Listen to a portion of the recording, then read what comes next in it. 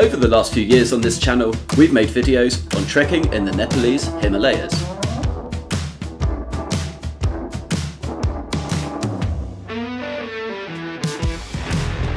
We've backpacked through central and northern India to reach the world's largest festival, the Kumbh Mela.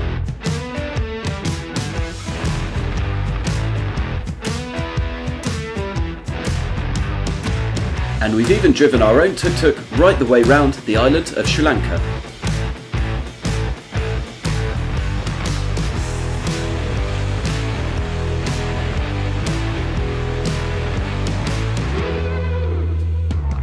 With travel having been put firmly on hold these last couple of years, people have been forced to look to destinations a little closer to home. So, while our passports gathered dust, we headed down to somewhere a little more familiar, to the south coast of England, to take on the Jurassic Coast Trek, a 155km coastal route winding its way through the counties of Dorset and Devon.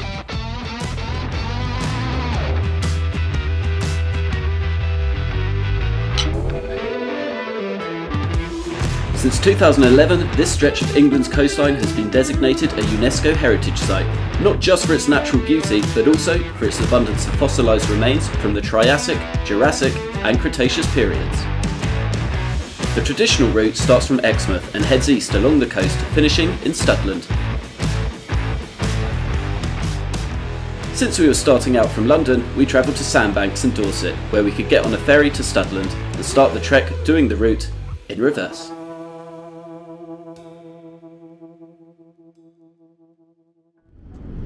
So usually my trips would start at sort of on an international border somewhere, or somewhere kind of interesting, at the very least an airport. But seeing as these are COVID times, this trip is starting on a ferry in the south of England.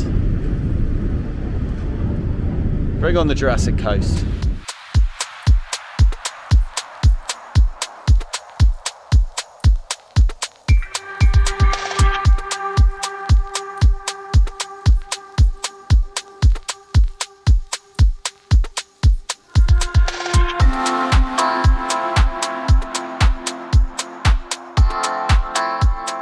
So first part of the trek, and it's on a beach. I'm liking this trail already. God, it's beautiful.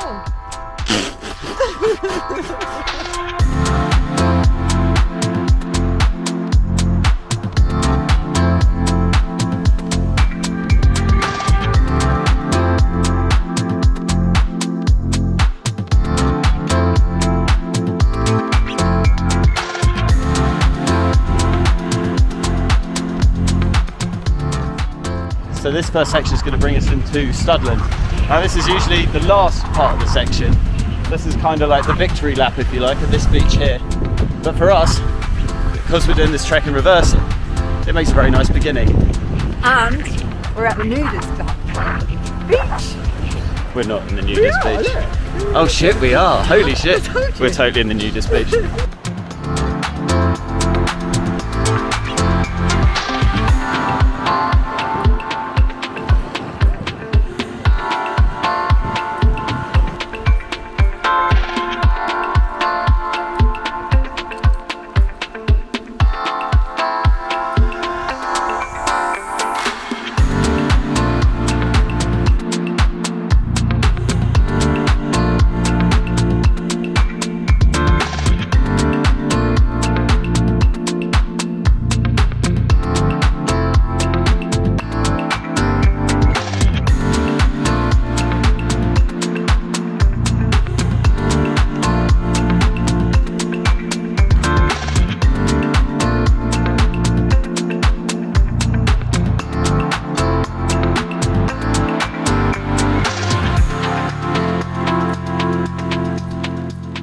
Coming up to our first point of interest for the trek, Old Harry Rock, which despite sounding like an old East End gangster, is actually just a rock.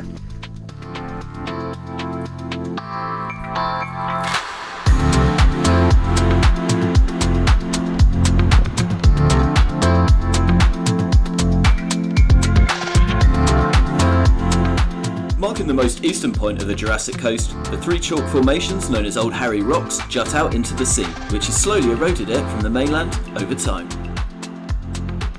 No one seems quite sure who Old Harry was, with various stories stating it was either named after a local pirate, a 9th century Viking, or even the devil, who for some reason is called Harry.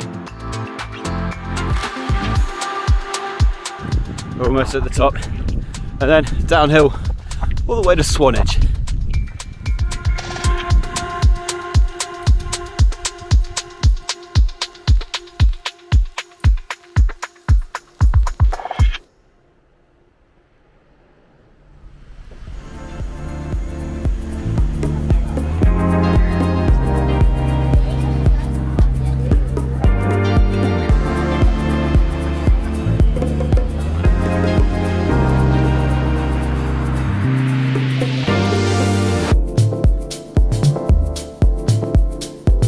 Quite nice here, very chill place.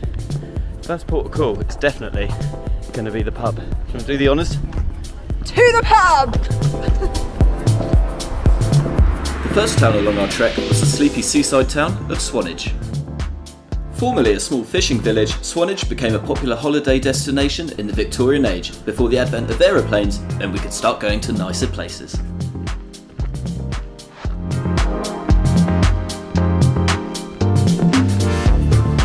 So, surprise, surprise, it's raining in England quite heavily. My waterproof cover for my bag. Saf forgot her waterproof cover for her bag. So, Shoestring Vagabond didn't get his waterproof cover for his bag.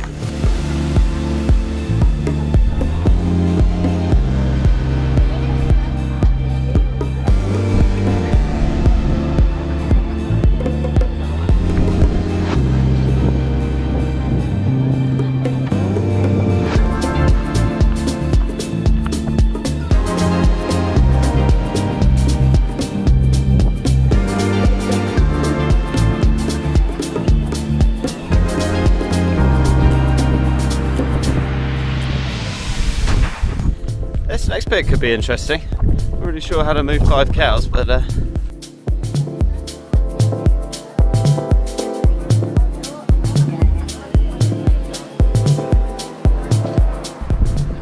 we're going to be doing some wild camping. And our accommodation is going to consist of, rather coolly, an abandoned quarry and old smuggler's cave. We can set up our tent there, get a fire on and cook some food. And that will be day 1 complete!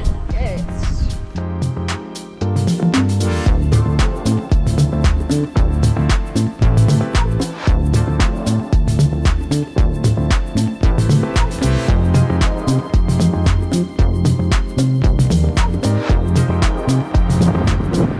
Oh, so close now, 10 minutes. 10 minutes, it's been a solid day of walking. Lots of ups and downs, little cracky paths.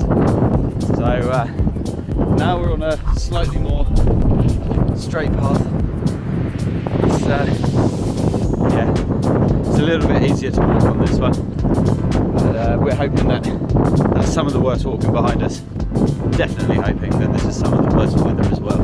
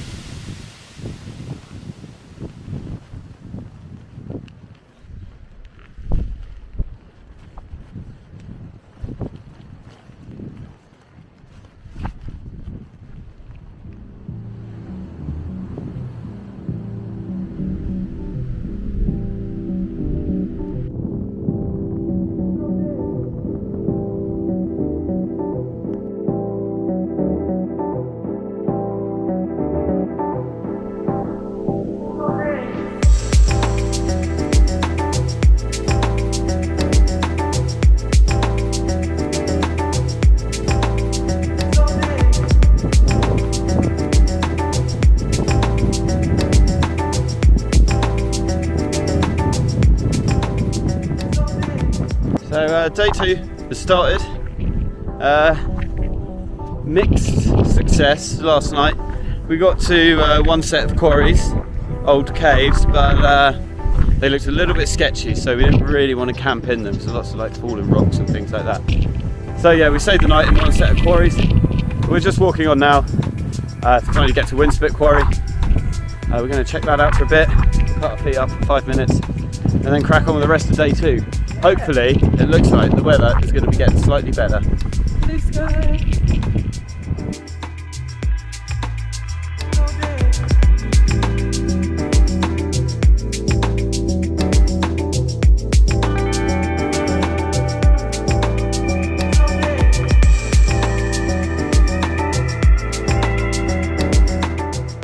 The abandoned quarry at Winspit was a stone quarry in use until 1940, when it was then used as a naval base during the Second World War. Some of the caves have been closed for safety reasons, but you can still explore others. For any fans of old school cheesy British sci-fi, the site has been used to film scenes for Blake 7 as well as Doctor Who. So luckily, today, the weather's finally heating up, and it looks like we've got ourselves some seals. Amazing.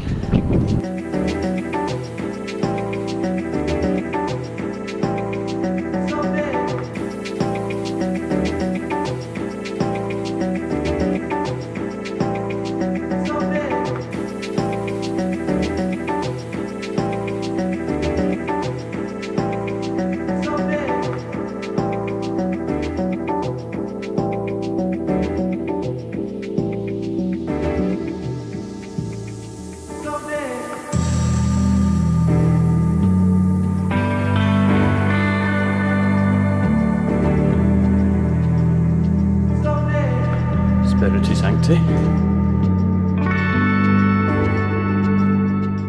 Anyone hoping for good weather whilst trekking in England might require a bit of divine intervention. Luckily, this section contains the 800-year-old St Aldhelm's Chapel, perched on top of the cliffs, complete with some heavenly views.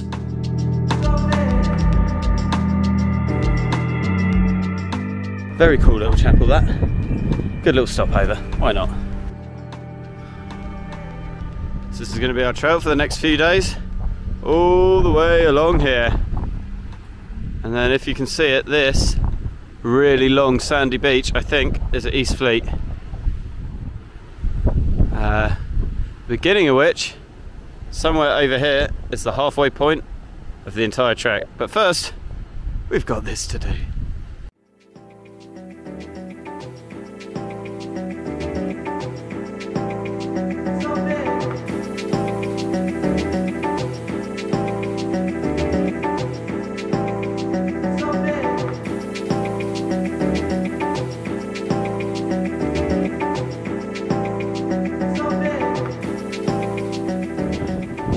Ask anyone who does trekking what their least favourite part about it is, and they'll probably say slowly gaining height and altitude all day, only to just suddenly lose it on one section before having to make it all the way back up again.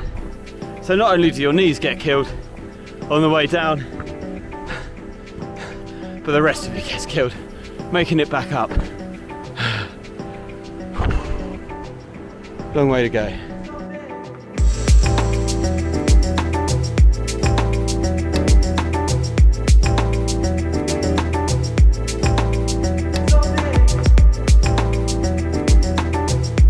Continuing along the coast, the path winds up to Hound's Toot, the biggest descent on this section of the trail, with the best views along the Jurassic Coast so far.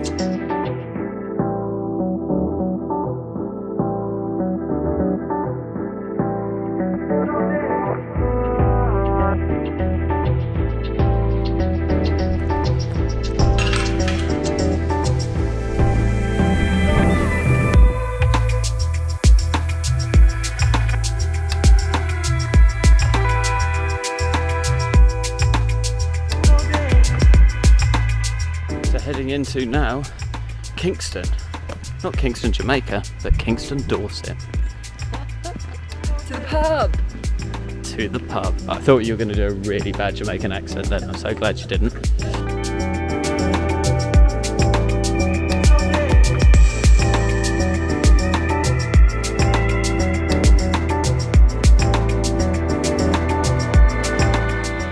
Taking a short detour inland, we headed to the Scott Arms for lunch and other refreshments. complete from the comfort of the beer garden, with views of nearby Corfe Castle.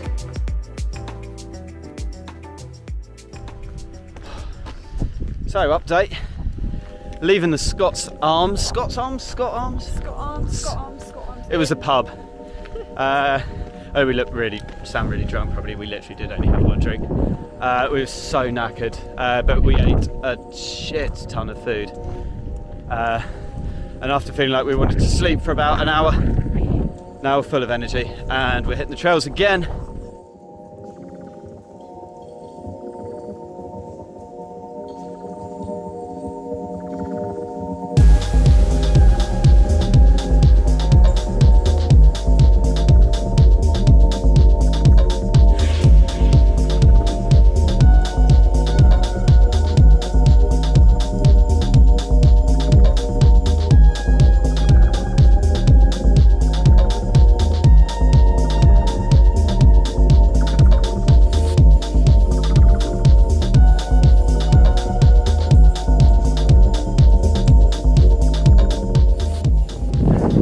Kimmeridge Bay over here, where hopefully we can find a nice little spot to bottom camp. It's just coming up here. Our next camp spot for the night was Kimmeridge Bay, a mecca for a variety of water sports as well as geology enthusiasts, with the local clay frequently turning up fossils and even the odd dinosaur bone. Apart from windsurfing and paleontology enthusiasts, the fun police are also well represented here. We were told not to pitch our tent, but not being fans of England's archaic and outdated land laws, we kinda did it anyway.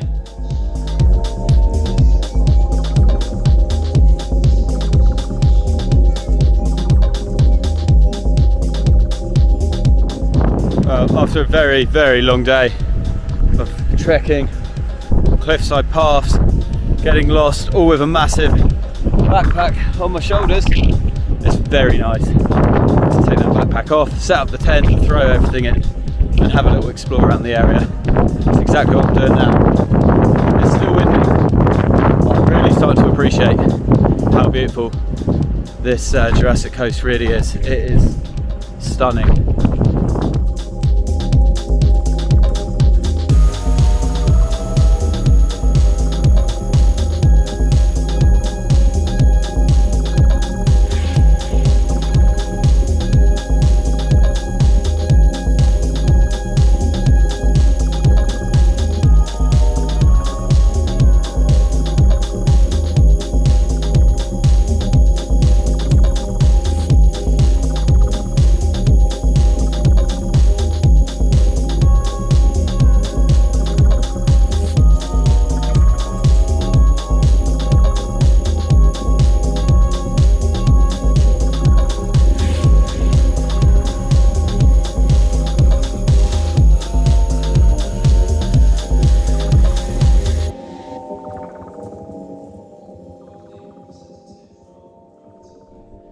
Day 3 on the Jurassic Coast path, and it's about 7 something AM.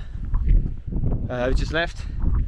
Now we've got a bit of a problem for today, because apparently over here, we found out last night, in this bit, we should be walking over that right now, they're doing military training exercises, which is great for us, because that means we've got to walk all the way around.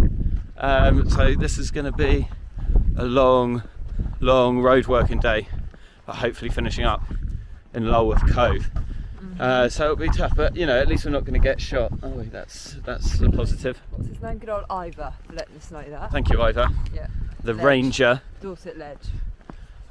Dorset Ledge, that is Ivor, for letting us know, you don't want to go there, there's tanks up there, you'll get blown to bits. So cheers, Ivor, legend.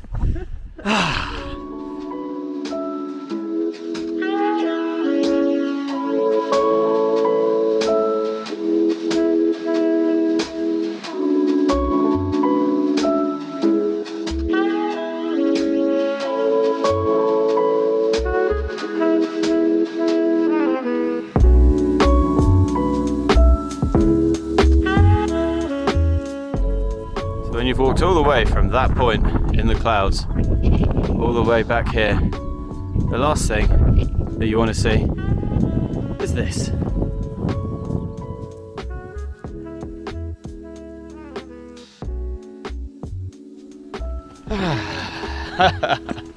So we're now walking to Wareham, which is several miles inland and pretty much basically the complete opposite direction that we want to be travelling along the coast.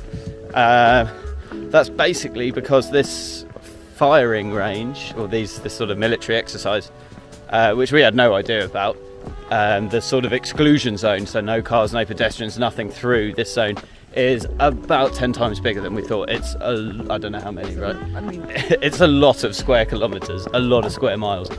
So we are having to walk what is essentially supposed to just be a little bit along the coast. We're supposed to have to walk all the way around.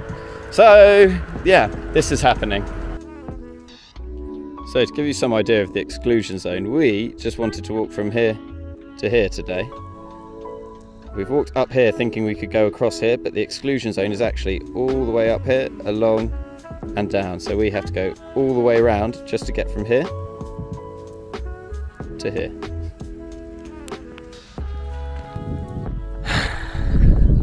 We've got to go even further round. Shit. With our plans for walking the next part of the coast scuppered, we had no choice but to head inland to Wareham. The highlights of this walk were this seemingly unending road, these trees, and the majestic A351. Luckily, waiting for us at the end point for the day would not be one, but two of the most famous parts of the Jurassic Coast, Lulworth Cove and Durdle Door.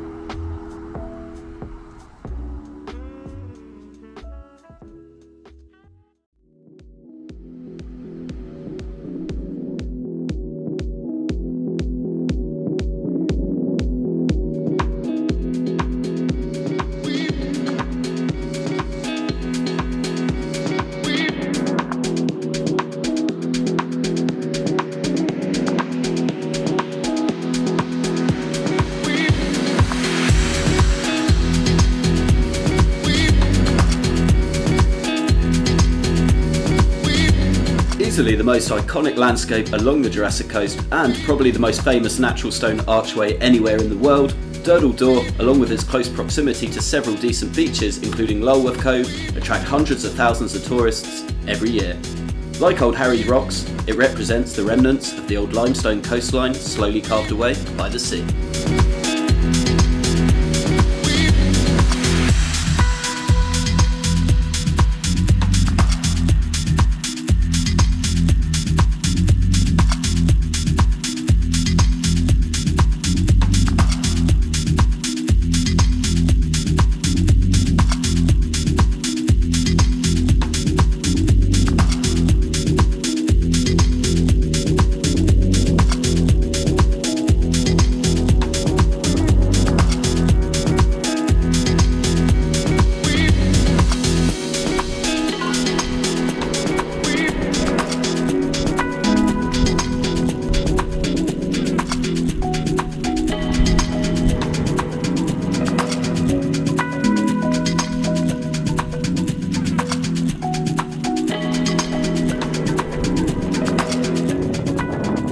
Now we've arrived in Lulworth Cove and it's beautiful here and it's very, very nice to not have the backpacks on for a change.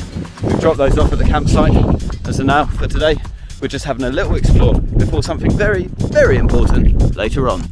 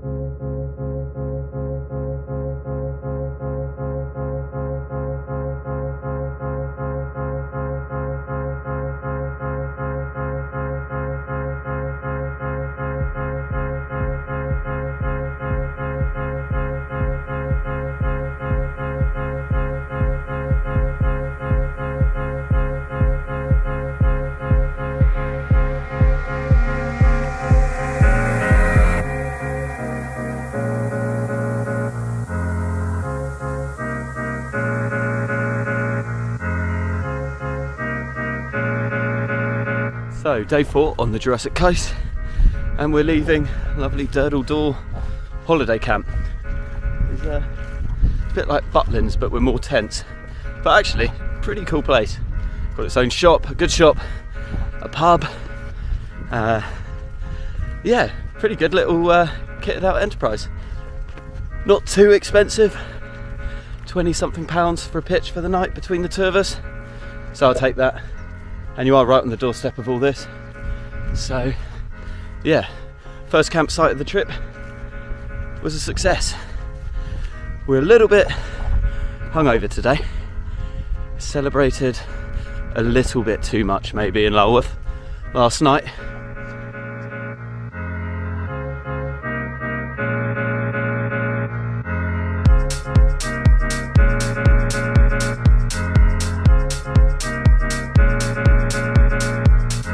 Day 4 would offer up some of the best scenery of the trek so far, as well as some departing views of Durdle Door, several great beaches like the bottom of the huge limestone cliffs. Cliffs that unfortunately we'd be walking up and down with full packs. An effective, but not recommended, hangover cure.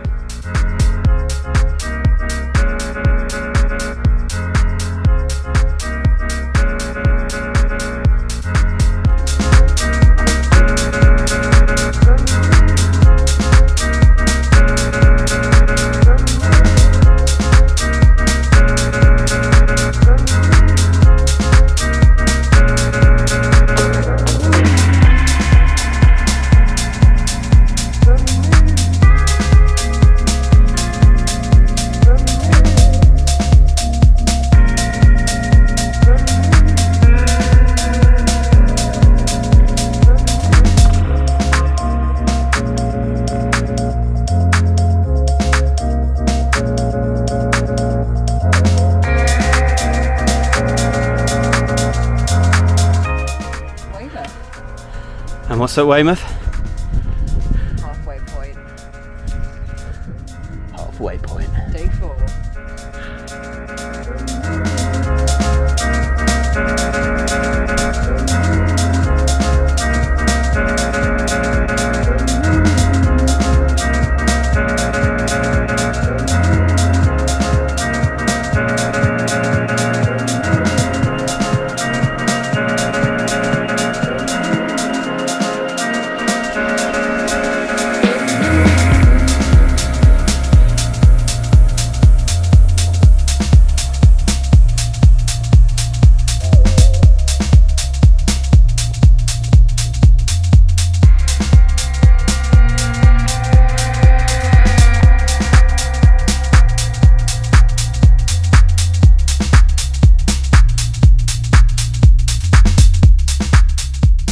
Right, stopped off for a little pint and the Smugglers Inn.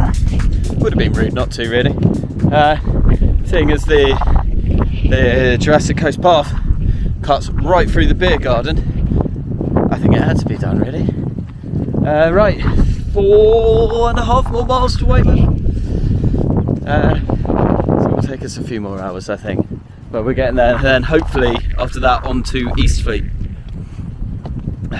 Still a long way to go.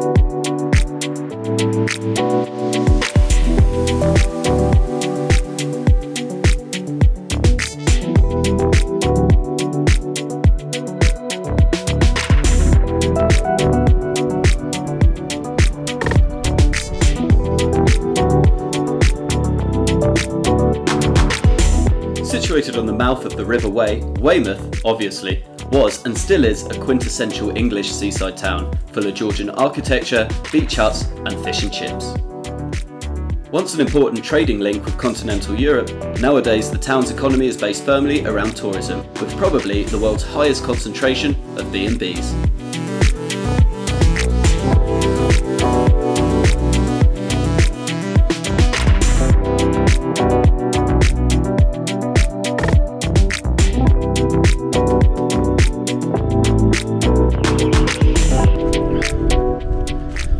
We've left Weymouth, come out the other side of it, and now we're slowly heading our way up the coast again, back on the trail properly.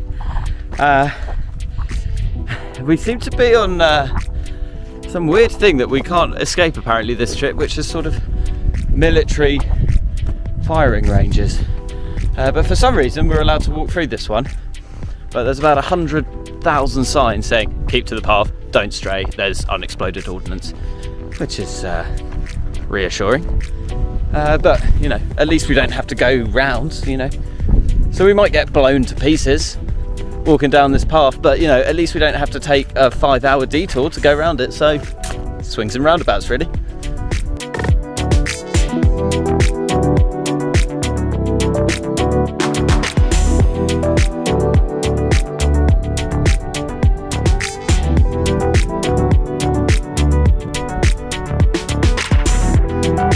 Beautiful, beautiful summer's evening here on Dorset's Jurassic Coast.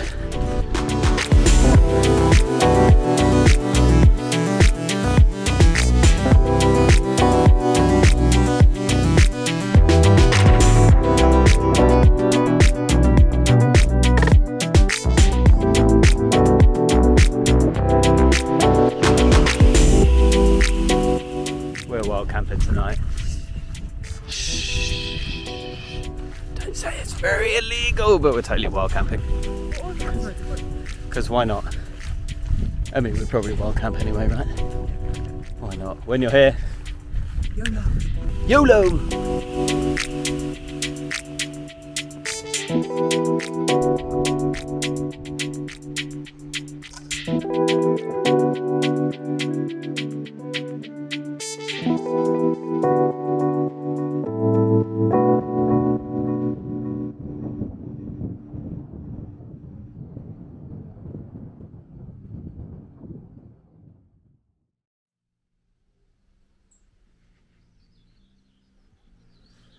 Good morning, day 5 from somewhere outside East Fleet, and what might be just about the best campsite that I've ever had.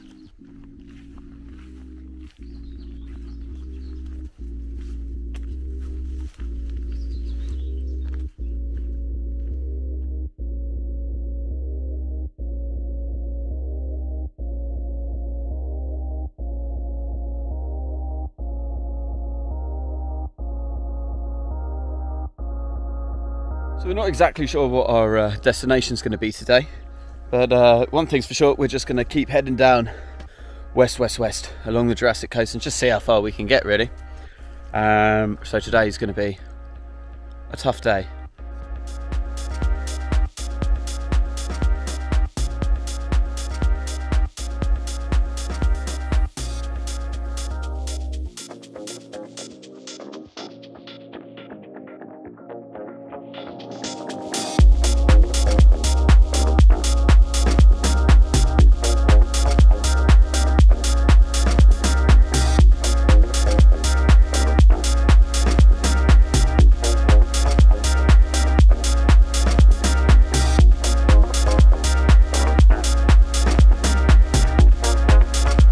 Today's route would be a long one. Running parallel to Chesil Beach, the longest beach in the UK at almost 30 kilometres long, the trail would first take us through the village of Abbotsbury.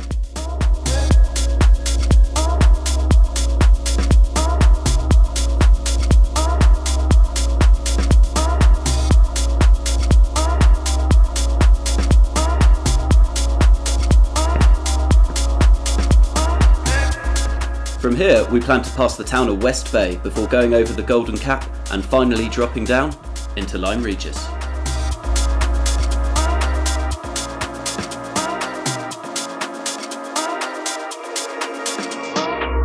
In case you were wondering what happened to Chesil Beach, don't worry, we're still walking past it.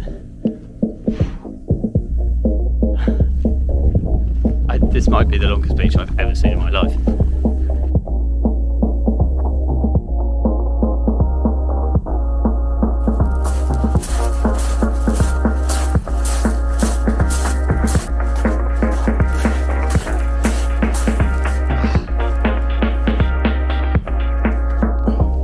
Safi, what's your views on Chesil Beach? Never ending. Hurts your feet. Don't really recommend.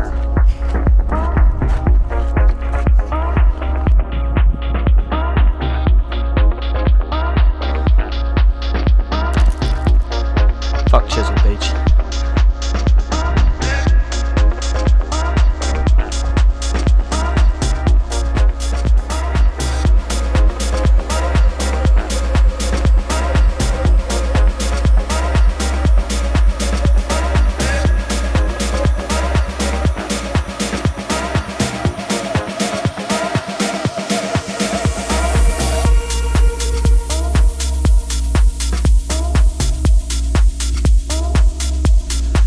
Finally leaving the beach, behind us just there.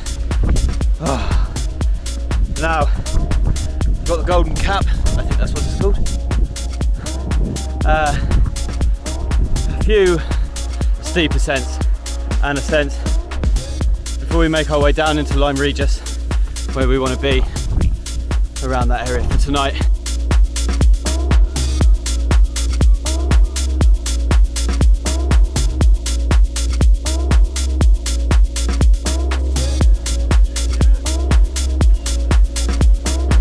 So we're in West Bay. Seems like an interesting kind of a place. It is sort of holiday home central, isn't it? But kind of cool.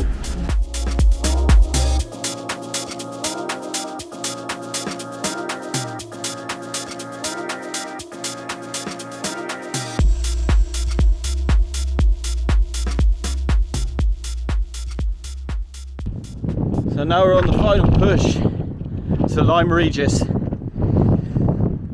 Standing in our way, the Golden Cap, which from here looks a little bit daunting.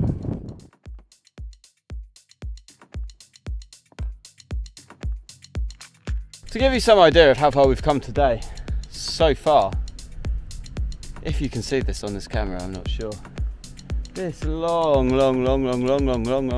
beach which goes all the way into the distance and just almost disappears. Halfway down that is where we started the day. We've still got a few more miles to go.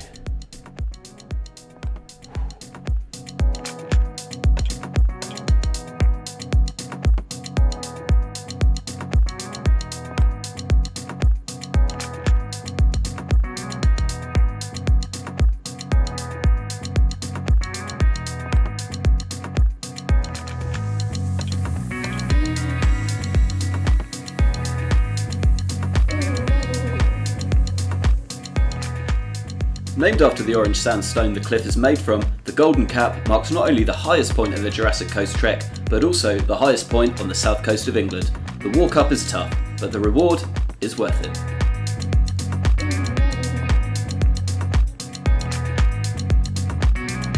Almost there. Last serious incline of the trip, Golden Cap. Just a few metres left. Oh Jesus, it's hard work.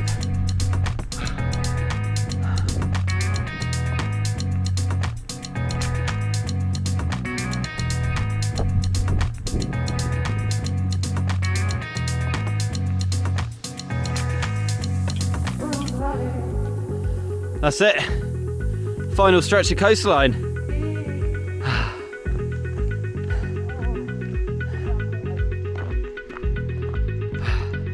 Next stop, Lyme Regis. We're finally done for today. That is well over 30 kilometres today. Up some pretty tasty terrain.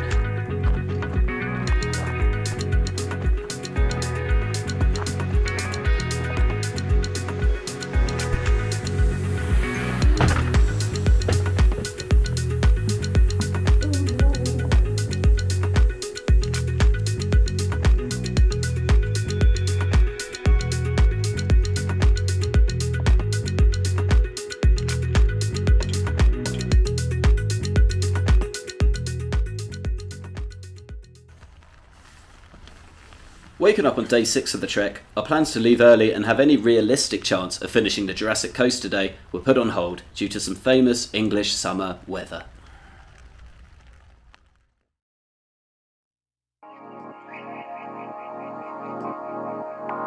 Eventually the weather cleared up as we got a moment to briefly check out Lyme Regis, a traditional coastal town on the border between Dorset and Devon. Dubbed the Pearl of Dorset, it's easily the most picturesque town along this part of the Jurassic Coast, complete with old pubs, tea shops and for some reason, the biggest seagulls known to man.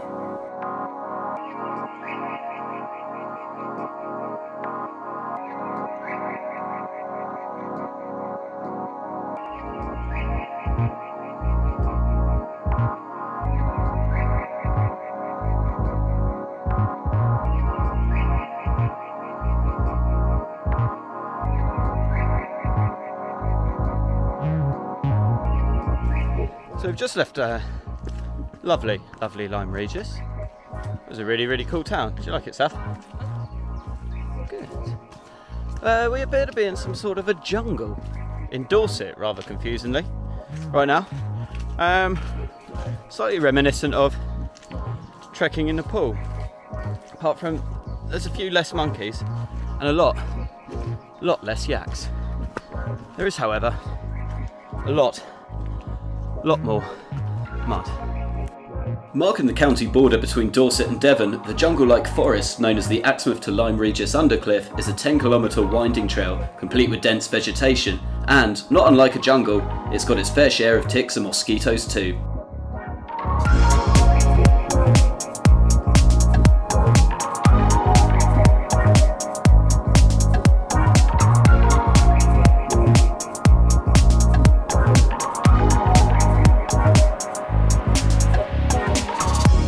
It would be nice to show you a bit more of this section of the trail because it's really annoying to walk on, but it's really interesting. It's like going back in time, but unfortunately there's not really that much to show you because we can't see the sea, we can't see inland. It's just mud and vines everywhere.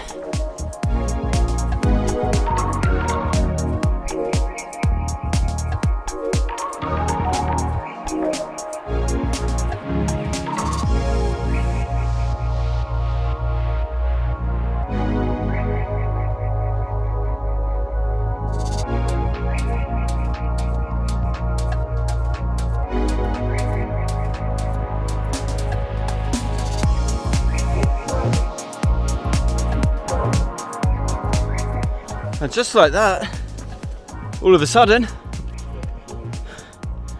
we're back into fields. That is one of the weirdest sections of trek I think I've ever been on. Cool to see, but very glad that it's over.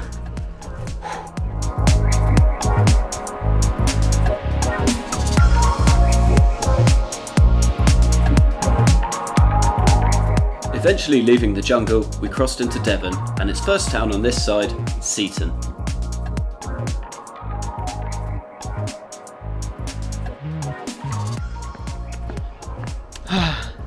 So we're coming into Seaton at last, and that was a lot harder and took a lot longer than I think either of us expected. Yes.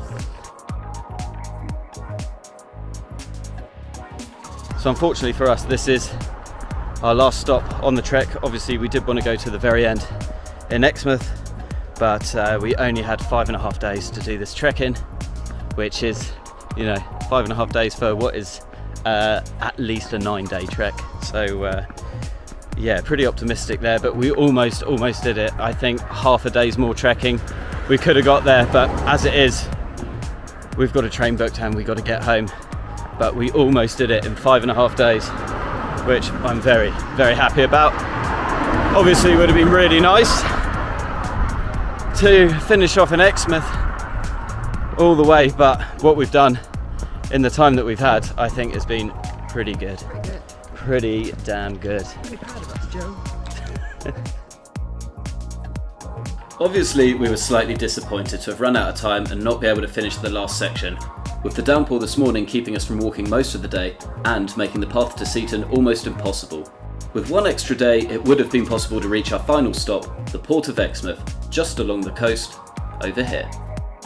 All in all, the Jurassic Coast is a great trek, and if you're looking for a multi-day long hike or a series of smaller walks in England, you'd be hard-pressed to find somewhere as stunning as here.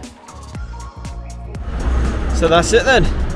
Another Shoestring Vagabond trek done.